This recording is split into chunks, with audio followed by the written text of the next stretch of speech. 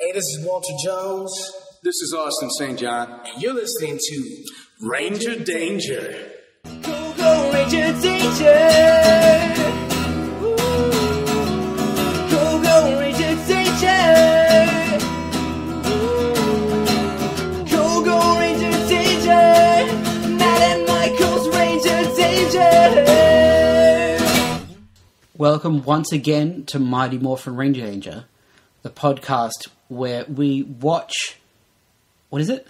Power Rangers? Power Rangers, that's it. And then we... What comes after that? We talk about it. Right, that's it. I remember now. It's all coming back to me. Sure. We watch that show that you're talking about and do that thing that you just said. Yes, we do. We have a website that is all about that thing that you just said. Yep. It's www.rangerdangerpodcast.com. That's the one. If you want to send us emails that talk to us about that thing that we do and we can talk about you talking about that thing that we do, you can send us an email at rangerdangerpodcast@gmail.com. Yep. If you want to tweet at us about things or other things, or things that are related to the things that are things, that's at Ranger Dcast. I really hope this is an amnesia-themed episode, so this turns out to be thematic and not just you being fucked up in the head. There's also some other things that we're on. Facebook and YouTube and Stitcher and Google Plus and iTunes. Yep. You can subscribe us and like us and stroke us and do whatever you need to do. You can't stroke us. You can. Maybe not on those. I just mean... I'd like to say that in general you can't stroke me at all. Well, you shouldn't, you know, and I will probably report you to the police if you do. But it's not impossible, is what I'm saying. So today we're watching episode number 66 of Mighty Morphin Power Rangers. It's the fifth episode of season 2. It's the sixth, entitled Bloom of Doom. Yep. I love it because it rhymes. Yep. I'm already on board with this episode. It's going to be great. Okay. It's going to be great, Michael. All right? Look, last week was bad, but it wasn't that bad. It was pretty bad. So before we get to Bloom of Doom, a couple of things to talk about. The first is a short film called Steps Towards the Sun, A Vice for Killing. Is this Power Rangers related, or are we just watching some YouTube stuff? No, it is Power Rangers related. Okay. It was shot during the production of some episodes of Power Rangers. Right. So it's like 20 years old. Yep. They shot an hour of footage. The short film is 60 seconds long. Right. It has Austin St. John and Walter Jones in it. Yep. As well as Paul Schrier, who played Bulk. Yep. It is very strange, but we're going to watch it. Okay. And then we're going to talk about it a bit. All right, back in a second. So that was that. I'm speechless. Yeah, that's probably the right reaction.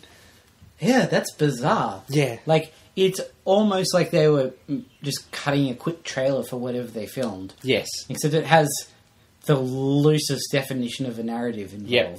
It's probably the shortest short film ever. I don't know about that. I'm sure there's some art films that are just Sure, like, but it's... disease and war. And then that's it. Which is basically what this was, without the disease. It's like cowboys versus samurai. Yeah, except, is it really versus? They just stand and look at each other for a bit in a Western-themed sort of backdrop. Then the cowboys shoot at the samurai. There's some Asian-looking people and Bulk, so it's a bit jarring.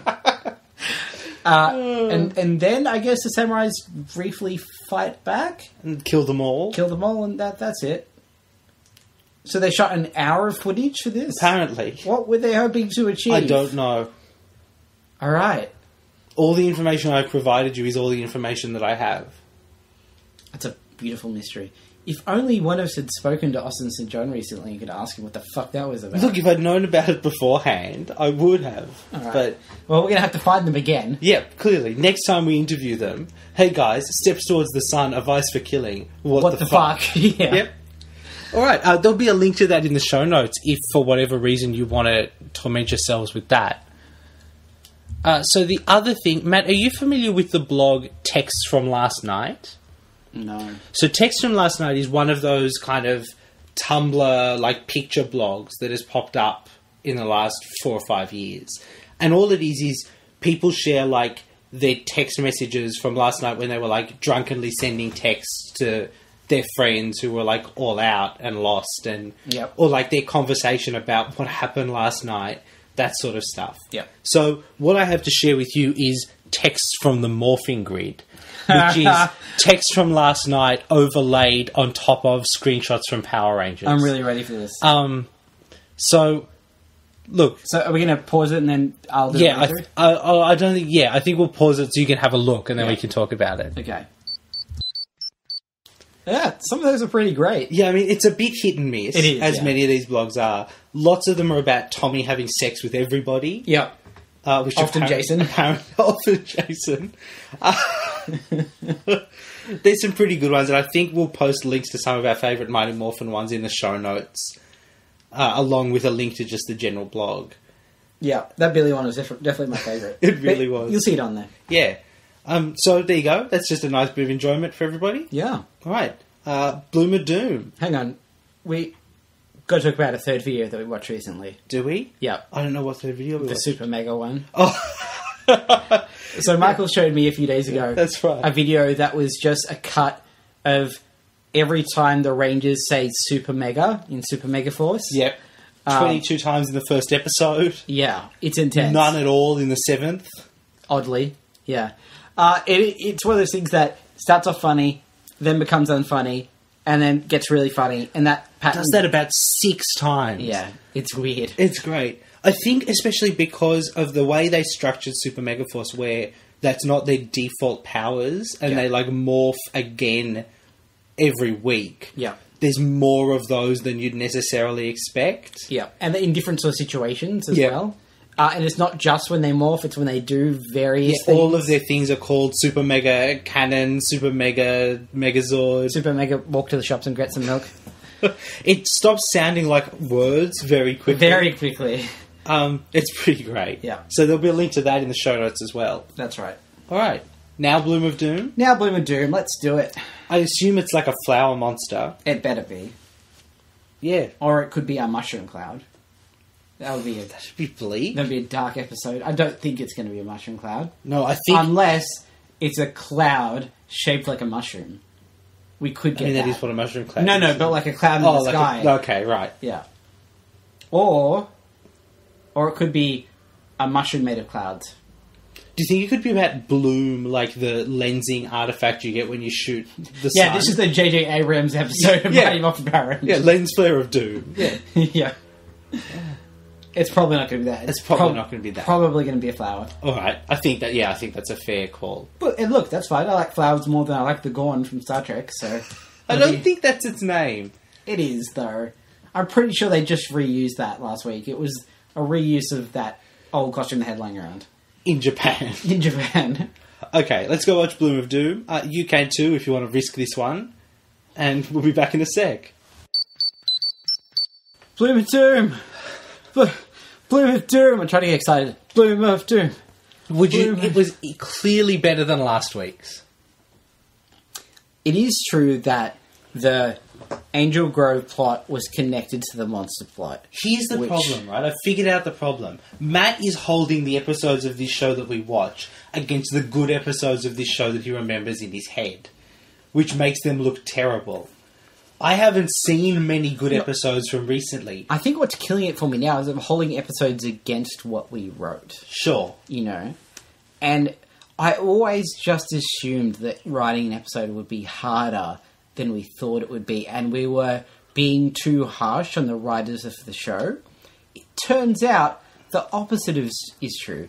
It's not that hard. They're being terrible people. I will say, given that I'm in the process of cutting it together, we ran a little long. Okay. Okay? We went a little over 22 minutes. I was shrugging for those Yeah. at home. Like, that's not comparable to what we're being assaulted with. You just are being unnecessarily mean to what was a perfectly solid episode. Oh, no. Yes. No. Yes. Alright. Well, let's just talk about it. Okay. So, we start off with some super intense piano sad music. Yep. Because there's a... It's club sign-up day. Yes. Yep. Zach has a hip-hop keto club. I would join that club. Trini has a volleyball club. Wouldn't join that club. Billy has a science club. I would join that club. Kimberley has a flower club. I would not that join that no club. one wants to be in. They do. They just can't find it. But We'll get to that spoiler at warning. the end of the episode. There's also a chess club, which impressively Billy's not in charge of. Yeah, I mean, you can only have one club by the looks of it. Yeah. So, you know. He couldn't do both. No. And Bulk and Skull have an Unsolved Mysteries club. Yep. In which they dress up like Crocodile Dundee. Yeah. And wade around in the swamp trying to figure out who the Power Rangers are. Somehow. Is the gist of that. Yeah. While also being tangled up in microphone cables. So, that's a thing that happens, I guess. That's what happens in all of my clubs. Except it's not microphone cable. So what is it? I don't even know what you're insinuating. Back to the episode. No one is coming to Kimberley's table. No. And it's hinted that the problem is that no one can find it because Principal Kaplan walks in and he's like, "This is such a mess." Unfortunately, he's not referring to the episode. What a confusing mess, he says. What he means is that apparently there's tables in a few different locations and no one can figure out. I have questions. Yeah. What is the school's relationship to the youth centre where this is all happening? We've asked this a lot of times. Because, like, they use it like it's just the school hall. Yeah. But it is presumably an independent business. Well, we know it's independent business because Ernie has been losing money. That's true. It's possible that it's like the cafeteria, or like an Australian canteen, right? Or it's a business where potentially it's been privatised by a conservative government. And so they've sold the school canteen to Ernie, and he's transformed the canteen and the whole area into a for-profit industry, basically. It's kind of bleak. Well, but that's clearly what's going on. I mean... Like, he charges money for the classes, he charges money for the beverages, except for the Rangers. It's a fascinating kind of... And it's not like when he's looking at the books, he's like, oh, the canteen's losing money, this is going to look bad on our government reports. He's like, oh, okay, the canteen's losing money, I'm going to go out of business. So it's government reports? Yeah. Is that your understanding of how government works? Look, It's just no, I know. Once a year they just present government reports. I know for a fact that 80% of government work is reports. So... Okay, sure. So look, Lord Zed decides to capitalise on this. Yeah. I think what this episode revealed to me, Lord Zed wings things just as much as Rita did. Yeah. He's just scarier. Yeah. He's not in any way better at the job. Oh, God, no. More efficient or more effective. He's just, like, spookier to look at. Yeah. It is depressing, though, because we see Squat and Babu in this episode. Yep. And I think it's Squat gets one line that Goldar could have had, and it just makes me go, oh, I miss the evil space aliens. A little bit. Like, I miss that team. Like, that office dynamic. Whereas at the moment, it's just Lord Zed and Goldar to have someone bounce. Okay. Yeah, exactly. Yep. So, yeah, I'm kind of bummed about that. But we'll get more of that later. Yep. So, Lord Zed's going to use a jealousy potion on a cactus flower. Yeah. I mean, Kimberley pricks her finger on it. Yeah. She's going to turn against Trini. Yep. I mean, that is kind of the same plan as last week, vaguely. But that's okay. Interestingly, he doesn't just zap the cactus. No, which is how he's done everything previously. No. He has to... Jealousy potions can't be transmitted via lightning. Don't be stupid. He had to go to Bunnings and buy a cactus. Yep. That was a flower awkward situation because they're like, you should be wearing a helmet over that exposed brain and skin. You should be wearing skin. No skin, no service, I think is Flower Power's policy. And I think is quite a reasonable one. So he gives it to a putty. Yeah. The putty teleports down. Yeah. Becomes the most conspicuous man in a trench coat you have ever seen. But also, I've seen people like that before. He's like a dude with long hair, black sunglasses, and a black trench coat over like a black shirt and black pants. If you've ever been to a comic book store... He also looks like he's about 6 feet tall. Yeah. Yeah. Yeah. So if you've ever been to a comic book store... about a quarter of the people there look like that. Yeah. Now, to be fair, about 2/4 of them, lovely people that look like regular people. I would also like to say, though, this isn't happening at a comic book store. This is happening at the youth centre, Yeah. where he looks like a pedophile. Yeah, he does. Yeah, fair call. So he walks in. It's all about context, Yep. you know? Kimberly's over chatting to Ernie. He Yep. walks in, swaps flowers, walks out. Yeah. It's the least subtle thing you've ever seen. Yeah. And then there's just a few minutes of general confusion with Kimberly being jealous, which basically involves people shouting, "Lighten up, okay?" at each other. Like that's a thing that you say when someone is upset. Well, she does need to lighten up a bit. I don't know if lightening up is her problem. Maybe be nicer. Do you have any idea what the American, clubs system is like?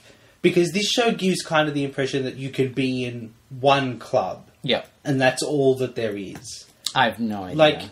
Trini couldn't just also be in Kimberly's club. We didn't, at least in my high schools, really have clubs like that. We didn't either, really. It's a bit different when you get to university and they have lots of clubs, but Sure. you can be as many clubs as you want. Yeah, I don't know. Although it could just be that Kimberly's under the impression that they're going to do the volleyball thing and they won't have time to do another club. that's fair. Especially because they're on a very tight schedule, because it's you sign up to a club and the first meeting is in 15 minutes. Yep. So they hit the ground running with these clubs. And, how often do they meet? Once a week? How often are those meetings going to be interrupted by a giant monster? Once a week. Yeah. It's just something more to deal with. So Ernie proves that he is the fucking best. Yeah. Tommy goes over. Tommy and Jason are chatting to Ernie. Yeah. And they're like, "You know what's up with her?" And he's like, "I don't fucking know. I just give people milkshakes. I'm not a psychologist." But here, Tommy, have some flowers. She's a girl. Flowers will cheer her up. Tommy takes the flowers over to her. Jason tags along. Bit of a third wheel. Yeah. But don't need to be there, Jason. Tommy, here's some flowers. Go give them to your semi-girlfriend. Yeah. That'll cheer her up. Jason, hey, tag along. Yeah. Just, be there. You'll be wanted in that scenario. Yeah. Kim doesn't like the flowers. She's too busy being jealous. Yeah. Again, jealous, very nebulous at this point. Jealous kind of means kind of bratty, yelling at everyone, Yep. being sarcastic when morphing. I do genuinely think that this isn't a terrible plan. For the reason that Kimberly could just be jealous. Yeah. There's nothing stopping Kimberly from getting jealous. They're normal teenagers. Yeah. It's not like last week where they were seeing putties everywhere. Clearly something is up. Yeah. No, I understand. No one goes, Kimberly's jealous. Lord Zed must have cast a spell. Again, my problem here isn't... It comes from the fact that the plot isn't jealousy-based. Not really, Jealousy right. is just a word used for acting out of character. Yep. In inconsistent ways. Yep. Also, in the scene at the bar, we get Bulk and Skull explaining once again that they're searching for the Power Rangers. Tommy looks very concerned about this. Yep. Which is very strange, considering that he knows Bulk and Skull. I mean, occasionally they're successful. Very occasionally. Oh, maybe. Anyway. Once or twice.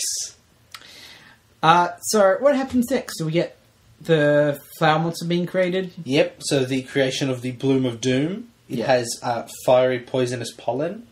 Yeah. So this is during Kimberly sitting in a garden bed and being like, "Oh, why am I doing this? Gardening is so boring," because she's jealous. Yep. You know how jealousy works. It makes things boring. I mean, Matt, it's like you've never been jealous of anyone before. Yeah. Now, the Rangers are in different locations and they get summoned to morph, basically. Yep. So, God, also, oh man, this show uses the word morphing to mean teleporting. Yes. Zordon says multiple times, "I need you to morph over there." Yeah. Well, if it was like the show is morph used your location, teleporting before. Yeah. It knows that that's a I think word. he says warping at some point, which sounds a bit like morphing, so maybe that's what it was. Anyway. So there's this weird scene, which, I was a little impressed with Kimberly's. Amy Jo Johnson. Thank you. Acting. I really liked this scene. But what is this? It's not jealousy. Okay, look, Matt, I think you need to let it go. Okay? Okay. Jealousy is just the word that we are using to describe being a bit weird. And once you move past that... It hit peak for me when someone said, oh, she's green with jealousy. And it's like, no! Envy! That's to say, green with envy. Everyone knows that. It's not jealousy. I would like to say you guys know that because that was a joke that you used for 5 episode titles in a row. You know? So Zordon talks to Kimberley. Yeah. And, he says, I've got a special weapon that you need to wrap up the Bloom of Doom with this. It's a ribbon. Spoiler one. It's a ribbon on a stick.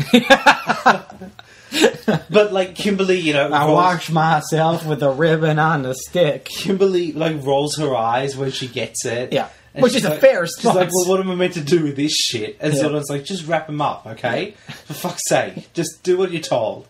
And then, because she's on her own, she delivers It's Morphin Time in the most sarcastic way possible. She's also rolling her eyes the whole time she's speaking to Zordon. And then That's not unfair, though. No. And then puts on this, fake chipper accent, That's so... When her communicator beeps, she takes, a moment to go, alright, cheery. Yeah. Hi, Zordon, what's up? Yeah. It's nice. Except it's such a shit-eating, hey, I'm so happy to be talking to you, fucktard. It's just... She's jealous, Matt. Jealousy. It's a weird scene and I don't understand it. Jealousy makes you sarcastic. And hate gardens. I mean, I hate gardens most of the time already. You're so jealous, Michael. I'm jealous of gardens. They just make me so... The show is making us insane. We're jealous of it.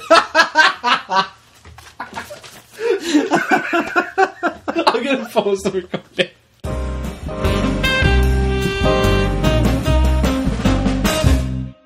We're back. Yeah, sorry about that, guys. We just had to get the laughter out of the system, and then I had to literally lie on the floor and recover. I was briefly worried that we wouldn't be able to come back, and that would have been it. The end of the podcast. The end of the podcast. And you guys would all have been jealous. I certainly looked into the gaping maw of madness in the past few minutes. Yep. And I'm happy that I was able to make it back, but surprised as well. No, we've powered through. We were teleported to another dimension of laughter and giggles, and now we are out of the giggle dimension. We've overcome our jealousy. Yep, we're back in the podcast dimension. Yep. Oh boy. Okay. That'll become a bit more relevant in a moment when we start talking about alternate dimensions. Yeah, so Kimberly wraps the thing around the bloom. Oh, the Bloom of Doom has incendiary poison pollen, which makes you dance. The Power Rangers suits really need to be airtight. Yeah. It's happened a couple of times that they've gotten infected or bitten or shit. Yeah. I don't understand what the suits do, if not protect them. Yeah. Yeah. Yeah.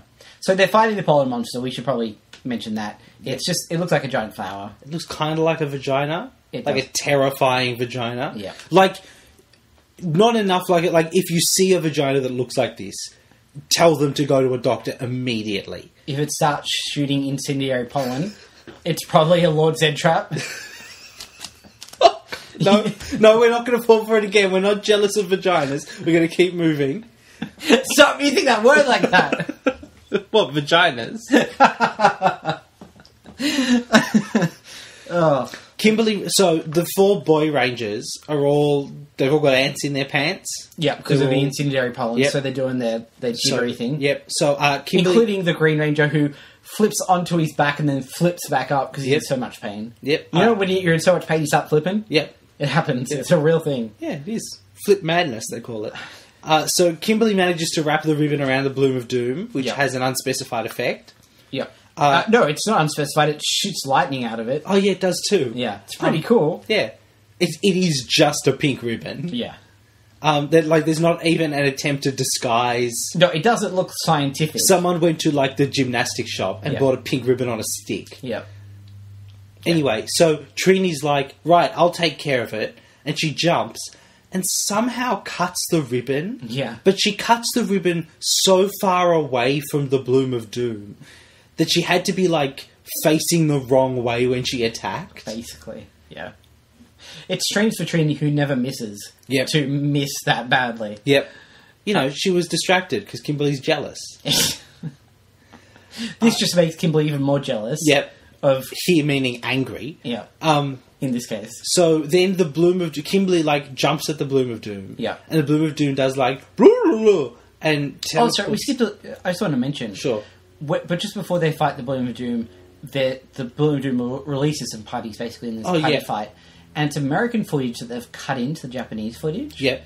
Which I found really interesting that they do that. Like, okay, let's pad out the fight, but I guess they would have had to have putties included in the Japanese fight because you see the Bloom of Doom with the putties. Yeah, I guess. So it's strange to me that the Japanese here's some putties, you guys take care of that, and then cut back. Yeah, just interesting. I know.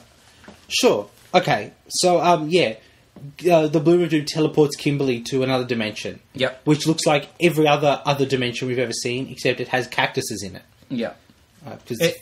In a little bit, we'll have a cut to Lord Zed, where he says, "Look where your jealousy has brought you." Yeah. Which is interesting because I have no idea where her jealousy has brought her. Like at this point, we have no idea what the fuck this thing is. I mean, it's definitely not good. No. I think if you woke up tomorrow and there was just blackness as far as the eye could see, smoke covering the ground, and cactuses everywhere, I don't think you'd go, right, okay, where's the bathroom? I think there'd be some panicking going on. Yeah, it's so strange how quickly the show needs you to assume that alternate dimensions with cactuses in them are a thing. You know, it's not strange at this point. It's not like the show hasn't had alternate dimensions in it I know, before. it's just weird, Michael. Sure. There's cactuses in them. You know, it's the cactus. Where do you think cactuses come from? They're clearly not of Earth. That's true. That is true. So, what happens here? Kimberley gets so jealous that she falls into an alternate dimension? No, I think the Bloom of Doom, there's a thing where it, kaleidoscopes its eyes. Yeah. And then we kaleidoscope the shot of Kimberley. Yeah. I think, basically, it just, gets Kimberley, and then they teleports her to the other dimension. Okay. I think the jealousy just, stopped them all from working together and taking it out. Right. But this alternate dimension isn't inside the Bloom of Doom, it's just an alternate dimension. I think so, because the Bloom of Doom is inside the alternate dimension. Right. Presumably the Bloom of Doom redecorated the alternate dimension a bit and made it themed to its likeness, though. Or it's the Bloom of Doom-mention. That's horrible. Alright, okay. That's fine. Whatever, man. Maybe that's where the Bloom of Doom came from. Who knows? I just want to remind This you show that you said certainly this was a doesn't. solid episode. It is a solid episode. I stand by that. It's all about jealousy. It's so inconsistent. It's like... You know, cactuses, the international flower of jealousy. It all ties together. There's just this scope of inconsistency that starts with inconsistently using the word jealousy and goes right up to inconsistently using universes. And everything in between those two things. I'm just saying, Matt, do you remember last week's episode? I'm not convinced this is any better. Matt, do you remember the Saliguana? Yeah. Anyway, agree to disagree. Putty on the brain, Matt. Green with jealousy, Michael. I'm sorry, guys. This has been Sorry. Another thing came back to me.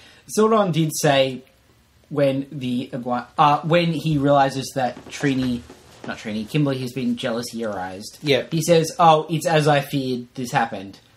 It's not funny anymore. It is funny. It's just silly. It's still funny. How did you fear this happening?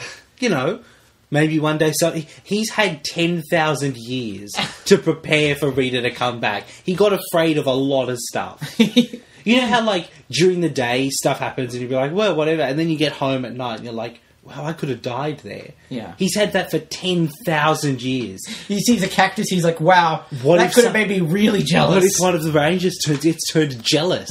I know Lord Zed has a jealousy spell that does inconsistent things in the name of jealousy. Because he has to make a potion. Well, the spell makes the potion, Matt. Don't be stupid. Oh, it hurts me. Okay, look, basically, they do some science, and Billy says that if Trini throws her daggers at a 90-degree trajectory, which I will add is a meaningless sentence, something, dimension, something. So, I guess she just throws them at the air? Yeah, which means that every time that Trini throws her daggers and they go straight, a universe gets destroyed. That's what that means. I mean, I don't actually think that's what that I means. think because there's no special circumstances. It's not like throw it at this thing or throw it at this time. She does throw it like where we last saw the Bloom of Doom. Yeah. Look, I just think any time that Trini throws her daggers now, we need to be concerned that some universe out there is dying. Well, I mean, here's the thing. Every time Trini throws her daggers, we're normally concerned about the fact that she kind of just throws them underarm and, like, they just bounce off shit. So I feel like at least now they've got stakes attached to them. That's true. Know? Like, normally, they are the least effective weapons. They're incredibly high stakes for no benefit. It's like, throw your daggers, a universe might die, and we know it won't be effective. There's a couple of bits in this episode coming up where Kimberley shoots her bow at the Bloom of Doom. Yeah. And it is so incredibly obvious that someone is standing just off stage, underarm throwing some rubber arrows at the monster. The thing is, bows aren't that hard to make. They could have just made a bow. I do think, Matt, and I think you will agree with me, Yeah. shooting arrows at a stunt performer is unreasonable. But if they're made of plastic, and you can shoot plastic arrows from a real bow, nothing's going to happen. So, anyway. They would still just bounce off. Yeah. They summon the Power Blaster, they kill the Bloom of Doom. Yep. What more do you want? Yeah, no Megazord this week. No. No. There was a Megazord fight shot for Yeah. the Bloom of Doom, but in the Zone 2 footage. But as I understand it, it was too tied to the original Megazord for them to make that work. Right. So they just destroyed it with the Power Blaster instead. It does give you that weird moment where you cut to the moon, and you're like, oh, this is where Lord Zed makes it grow, except this week he just decides not to. Yep. He cuts his losses, he's like, probably not going to work out for me. Fuck it. No. I'm jealous now. Then he blames Goldar, because... Goldar's jealous. Stop it. Stop it. I'm not going to stop it. I'm going to be doing this like 12 weeks from now. And you're going to be like, I don't understand what's going on. Why do you keep saying I'm jealous? Alright, so look, back at the school, Principal Kaplan put the wrong location in the school paper for the sign-ups. Yeah. Kind of a dick about it. Somehow everybody else showed up for like the volleyball club. Yeah. It was only the people in the flower club who got confused. Yeah. Although, again, it's strange because they talk about it like these people had already signed up, but Kimberley was waiting on people to sign up. They were members of the flower club, except they weren't. Yeah, It's because they were jealous, I guess. now you're doing it. No. Yeah, look, now Kimberley's got all sorts of girls who we'll never see again in the flower club. Yep. Not even a token boy. Trini and Kimberley are best friends again, Yep. which I guess they're best friends. Yeah. Yeah. Oh, and then Bulk and Skull walk in, Oh, yeah. They managed to record the Power Rangers speaking. which we somehow. didn't see. No. No. But that happened. And they're like, look, we're going to play the voices and you'll be able to figure out who it is. Which to me implies that they've already listened to it. But we know that's not the case because it's revealed that they've actually Tape was busted. they've thrown the tape into a swamp because it's covered in green goop. And it comes out with there not being like the canister that comes with it or a cassette. Yep. Just a pile of tape. Yep. So it was a pretty bad swamp Yep. that they threw it into. So that plan is ruined. It's not a bad plan. No, Like, the swamp part, admittedly, could use some work. But record what the Power Rangers sound like. Yeah. Compare that to everyone. Of course, the problem with that plan is that would involve them hearing the Power Rangers talking. And if they can tell from listening to that, why can't they just tell from listening? Why does it need to be recorded? Why is there that extra step? That's, I guess, so you can compare, like, later. I suppose. Look, I'm going to spoil it for you guys. The Bulk and Skull find out who the Power Rangers are 5 years from now. Yeah. Okay? And it's not these Power Rangers either. No, and it's not the next group of Power Rangers. No. So, they're not going to have much luck, so we'll be stuck with this for a while. It's alright, in between they become police officers. And monkeys. They get turned into monkeys. Something else too. Well, later on they literally go into space on a space colony. They do go into space. Which is an impressive career trajectory. Yep. For these two. With a crazy professor? I think Professor so. Phenomenus? I think that's his name. Maybe. Who knows? I'd like to say this show stops being weird, guys, but that is just untrue. No. And I guess that's the benefit. The one thing I'm willing to concede about this episode is that It wasn't boring. No. It was insane, and that's okay. It was poorly executed, but sometimes that works in our favour because we get to laugh about how poorly executed it is. And really, that's what this podcast is, isn't it? If we're being honest. Yep. I'd love it to be about our expression of love for something we genuinely enjoy, but... It will be that. Yeah. We're just not there yet. Yeah. When it's good, it's okay. You pulled out of that one. Well, when it's good, it's good. It's just that it's not good for a long time yet. Yeah. We've got a lot of shit to get through. So apparently we have a Judd Lynn episode coming out not too long. Yep. So hopefully that'll be alright. And it happened to be one that I'm pretty sure I watched quite a bit when I was a kid, so that'll be interesting for me to revisit. It's exciting. Yeah. All right. So, Bloom of Doom on the monster ranker, or the creature feature. 0. Below Wheel of Misfortune. No, not really. Below Salaguana.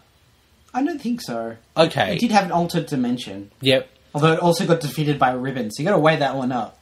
Below Frankenstein. No. Below Rhino Blaster. What was Rhino Blaster? Rhino Blaster was the one from the football episode who looked like a football coach. Okay, no, I liked him. Okay. Below Twin Man. No, I think he goes below Rhino Blaster, like Okay, before Rhino sure. Blaster. Between Rhino Blaster and Frankenstein. So that's 2 monsters in a row in the bottom 5. Yeah. Which is not a great couple of episodes. Don't know if we talked about it, but is Rhino Blaster a rhinoplasty joke? I don't think so. But I feel like it is. I think he had like a gun or a cannon or something. Right. But I think that's where the pun comes from. It's a nose surgery joke. We've seen some shit, guys. Yeah. Alright. So we will be back next week. We're going to have a guest who will help us take the edge off my cynicism and depression. Yeah, I'm going to tell you right now that we are hoping to get my dad on the show. Oh, that's for fantastic. Next week. We'll see. Yeah. It depends on a couple of scheduling things. Yeah. But we're very excited. We might get Tim on as well to soften that a bit. So that will be The Green Dream. And that'll be next week. If it's not my dad, it'll be someone new or maybe someone old. We'll see. Definitely a guest. Your dad will be both new and old. I see what you did there. Yep. All right. That'll be that. Don't forget rangerdangerpodcast.com/shop. It's an unlimited time only offer. That's right. I mean, it's not unlimited. We will die. The heat death of the universe will occur at some point, and it will definitely not be on sale then. No. Probably, there'll be a gap between those two things. Yes. The shop closing and the universe I mean, I'd say so. Yeah. But we can't know for certain, I suppose. yeah, definitely you've got some time. Yeah. But, get on it. We'll see you next week.